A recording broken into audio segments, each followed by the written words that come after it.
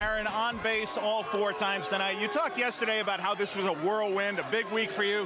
What has this experience been like? It's just been fun. Fun to get back with the team. First game yesterday and then today to have a pretty good game, so it's exciting. Congratulations again on the baby. You playing in center field, you have one of the best views for Garrett Cole. 6 scoreless for him today, really setting the tone. What did you see from Garrett? That he was just pinpointing his spots.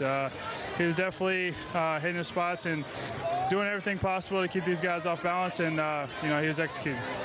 Finally, you guys finish the month of April with a 15-6 record, first place in the American League East. How does that all sound to you? It sounds good, but we got to keep it going into the next month and just keep going. Aaron, thank you very much. Back to you guys.